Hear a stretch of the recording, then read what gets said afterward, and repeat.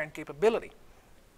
My goal today is to provide scientific answers to all the questions listed in the slide.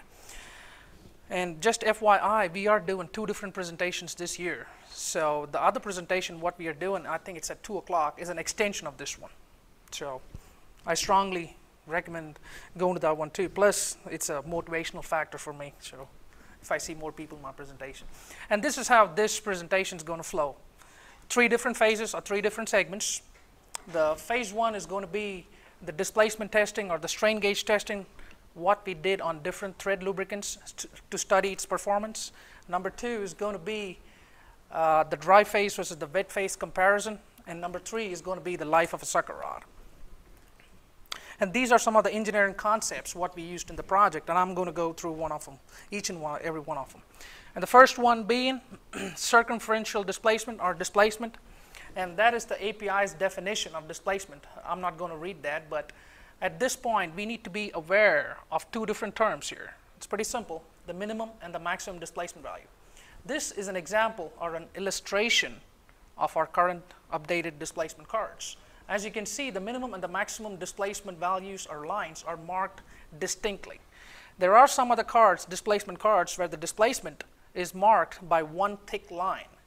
And the inner and the outer measurements on that thick line will be your minimum and maximum displacement value.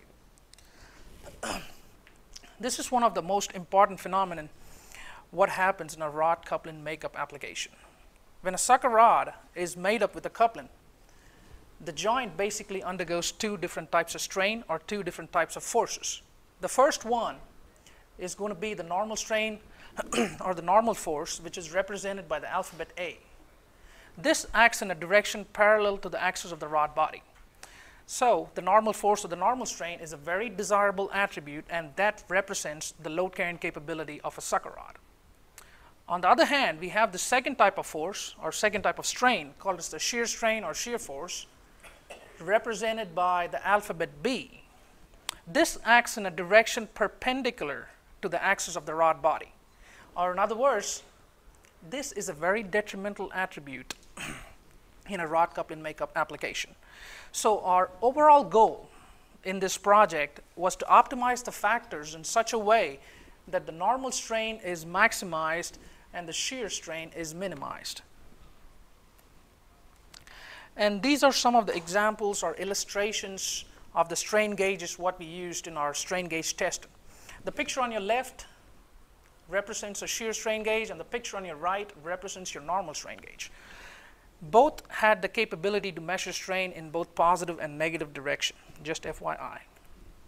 And this is the displacement testing machine, what we built, designed and built in-house. As you can see, it's got a big enough gearbox to shear the largest size of sucker rod, which is 1 1/8.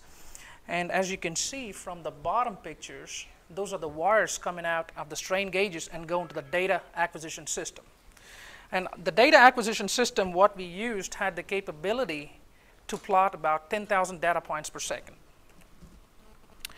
So the 3 key measurements what we needed to do this project was the torque, shear strain, and normal strain. As you saw before, normal and shear strain was measured using the strain gauges, what I just showed you, and the torque was measured using the load cell with a moment arm of 12 inches, what you just see here.